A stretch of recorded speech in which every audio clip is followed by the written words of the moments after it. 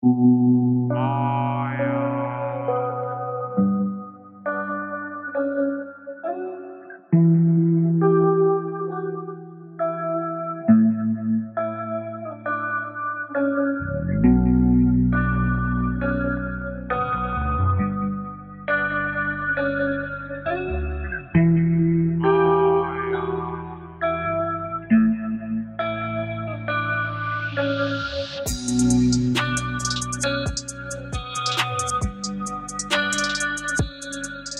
என் பேர் சாந்தினி. நான் வந்து காலையிலே கமிஷனர் கிட்ட கால் பண்ணேன். இந்த மாதிரி X minister doctor Manikandan ID minister பற்றி ஒரு கம்ப்ளைண்ட் கொடுக்கணுன்னு. அதுக்கப்புறம் சார் சொன்னார், அந்த கோவிட்னால அவர் கொஞ்சம் பிஸியாக இருக்காருன்னு சொல்லிட்டு மேம் டிசி கிட்ட நான் மீட் பண்ணேன். ஸோ நான் எல்லா எக்ஸ்ப்ளனேஷனும் கொடுத்துட்டேன். இந்த மாதிரி நான் இந்த நான் வந்து ஒரு டூரிசம் அம்பாசிடர். அதுக்கப்புறம் தமிழ்நாட்டுக்கு வந்து ஒரு 5 years ஆக போகுது. அண்ட் தென் டாக்டர் மணிகண்டன் வந்து இந்த பிஆர்ஓ பரணி இந்த மாதிரி மினிஸ்டர் மீட் பண்ணணுன்னு சொல்லி நான் அவரோட மினிஸ்டர் பங்களாவில் மீட் பண்ணுறேன்.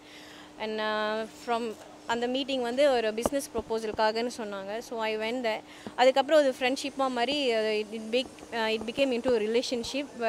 அவர் வந்து இந்த மாதிரி எனக்கு ப்ராப்ளம் இருக்குது வீட்டில், என் ஒய்ஃப் வந்து சரியில்லை அப்படின்லாம் சொல்லிவிட்டு என்னை கல்யாணம் பண்ணிக்கிறேன்னு சொன்னார். அதுக்கப்புறம் சரின்னு நானும் அவரை வார்த்தைக்கு நம்பி வி ஹேட் 5 years நாங்கள் வந்து தனியாக ஃபர்ஸ்ட் நான் அந்த பங்களோவில் தான் போயிட்டு இருந்தேன், மினிஸ்டர் பங்களோவில். அதுக்கப்புறம் நாங்கள் தனியாக பெசன் நகருக்கு வந்துட்டோம் ஒரு 5 years. இந்த 5 yearsல நிறைய போராட்டங்கள், இந்த மாதிரி நிறைய அடிச்சிருக்காரு. அதுக்கப்புறம் ஹெல்த் வைஸ் அப்புறம் ஐ பிகேம் ப்ரெக்னென்ட். அண்ட் அது கேட்டதுக்கு நம்ம வந்து லீகலி மேரிட், அப்புறம் அவர் மினிஸ்டராக இருக்கார், நான் பண்ண முடியாது, நான் வந்து லீகலி மேரிட் பண்ணால் தான் நீ இந்த you can have this child அப்படின்னு சொல்லிட்டு டாக்டர் அருண் அவரோட ஃப்ரெண்ட், அவரோட க்ளோஸ் ஃப்ரெண்ட் கோபால்புரம் அவரோட ஹாஸ்பிட்டலில் இருக்குது, அங்கே போய் இந்த மற்ற விஷயங்கள்லாம் பண்ணுறாங்க. So it happens 2-3 times. நானும் வந்து ஒரு தடவை அந்த வீட்டு முன்னுக்கே பெட்ரோல்லாம் ஊற்றிருக்கேன் மினிஸ்டர் பங்களா அந்த முன்னுக்கே. பட் அப்போ கூட எனக்கு வந்து அவர் என்ன செஞ்சாருன்னா, திருப்பி ஒரு நம்பிக்கை உண்டாக்கி, நம்பிக்கையும் ப்ளஸ் இன்னும் போக போக அது வந்து ஒரு மிரட்டலாக மாறுனுச்சு.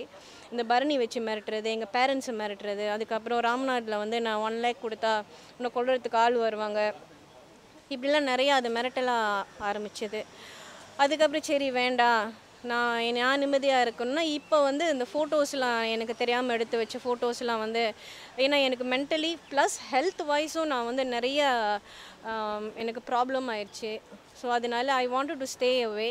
இப்போ வந்து என்ன செஞ்சாருன்னா, இப்போ ஒரு 3 weeks பேக் வந்து ஃபோட்டோஸ் வச்சு மிரட்ட ஆரம்பித்தார், நேக்கட் ஃபோட்டோஸ் எல்லாம். ஸோ அதனால தான் நான் வந்து இதுக்கு ஒரு முடிவு பண்ணியே ஆகணும். ஏன்னா ஐ நீட் மை லைஃப், எனக்கும் ஒரு லைஃப் வேணும். அதனால் நான் வந்து ஐ கான்டாக்டட் மை லாயர். அப்புறம் அவர் வந்து சட்டப்படி என்னென்ன நடவடிக்கை எடுக்க முடியுமோன்னு சொல்லிட்டு I came to launch a report. So எனக்கு வந்து ஃபர்ஸ்ட் பனிஷ்மெண்ட் கிடைக்கணும். And I need justice. Thank you. தெரியும், அவங்களுக்கு எல்லாருக்குமே தெரியும். அவங்க வந்து அவங்க ஃபேமிலிக்கு நீ எல்லாருமே தெரியும். டெல்லி போயிருக்கேன் நான். அது அந்த டெல்லி அந்த வீடியோ கூட இருக்கும் போல் அந்த தமிழ்நாடு ஹவுஸில். அதுக்கப்புறம் எலெக்ஷன் டியூட்டிஸில் நான் போவேன். அதான் நான் சொன்னேன் இல்லை, ஒரு அமைச்சராக இருக்கார், எப்படி ஒரு டாக்டர் வேறு, அதையும் தாண்டி அவர் ஒரு டாக்டர் ஹியூமனிட்டியோடு இருப்பார்னு சொல்லிட்டு தான் I thought that's a trust words. அது இல்லாமல் அவர் ரொம்ப சாஃப்டாலாம் பேசுவார்.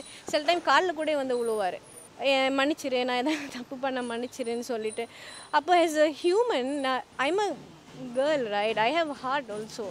ஸோ அவரும் ஒரு பெரிய மனுஷன் வந்து காலில் உருவான்னு, அப்போ இவர் வந்து நம்மளை ஏமாற்ற மாட்டார், எனக்கு வாழ்க்கை கொடுப்பாரு அப்படின்னு தான் நான் சட்டப்படி நடவடிக்கை தான் எடுக்கணும் அவருக்கு. என்னோடய பாலிசி அதுதான், he should get punished. First சட்டம் என்ன பனிஷ்மெண்ட் கொடுக்குறாங்க அதை ஏற்று தான் நான் அடுத்த ஸ்டெப்க்கு நான் போக முடியும். இப்போது நம்ம ஒரு மினிஸ்டரோட பிளேஸ்க்கு போகிறோம், அங்கே எப்படி கேமரா இருக்கும் அது எனக்கு தெரியும். அதில் நம்ம எப்படி கெஸ் பண்ண முடியும்? ஒரு ஒரு கவர்மெண்ட் ஹவுஸ் அதில் எப்படி கேமரா வைக்க முடியும்? அதில் இருந்திருக்கலாம்ல, அவங்கள பொறுத்தளவில் அவங்க ஒய்ஃபாக தான் வாழ்ந்துட்டு இருக்காங்க. ஸோ அப்படி இருக்கும்போது இந்த ஃபோட்டோவை எப்போ இவர் எடுத்திருப்பாரு அப்படின்னு உள்ளதை நம்ம திரும்ப ரியலைஸ் பண்ணும்போது அவங்க என்ன சொல்கிறாங்க? அது கூட எனக்கு தெரியல. அந்த ஃபோட்டோஸ் அவர் எடுத்தது கூட எனக்கு ரியலைஸ் பண்ணல. அன்டில் இப்போ இந்த ஒரு 3 வீக்ஸாக வந்து இவர் மிரட்ட ஆரம்பித்தோன்னே தான் எனக்கே தெரியும், ஓ இவர்கிட்ட இந்த மாதிரி ஒரு பிக்சர்ஸ் இருக்குது. அது வரைக்கும் கூட எனக்கு தெரியல. அந்த ரியலைசேஷன் கூட எனக்கு அவ்வளோ கிடையல. I don't have that. ஏன் இப்போ சொல்கிறேன்னா, இவ்வளோ நாளாக வந்து எனக்கு இந்த மாதிரி ஒரு பிக்சர்ஸ் இருக்குது அப்படின்னு அவர் மிரட்டினதே இல்லை. இப்போ தான் அவர் வந்து மிரட்ட ஆரம்பிச்சிருக்காரு. நான் வாழ்க்கை இது பண்ணிடுவேன், நான் இது பண்ணிடுவேன். ஏற்கனவே முந்தியெல்லாம் மிரட்டுவார். பட் அகெயின் அவர் வந்து ஒரு 2-3 டேஸ்க்கு அப்புறம் என்கிட்ட வந்து சாரி கேட்டுருவாங்க. சாரி, நான் ஏதோ ஒரு கோவத்தில் பேசிட்டேன், டென்ஷனில் பேசிட்டேன், ஏன்னா எனக்கு நிறைய ப்ராப்ளம் இருக்குன்னு. கோவத்தில் பேசுறது இல்லாமல் அடிச்சிருவார். அதுக்கான எவிடன்ஸ் இருக்குது சார். ஆமாம், அடிச்சிருவார். அடிச்சதுக்கான எவிடன்ஸ் இருக்குது. அவர் என்னை மட்டும் இல்லை, அவங்க வேலைக்காரியுமே அடிச்சிருக்காரு நிறையா தடவை. அவங்க அடிச்சிருவார் அவர்.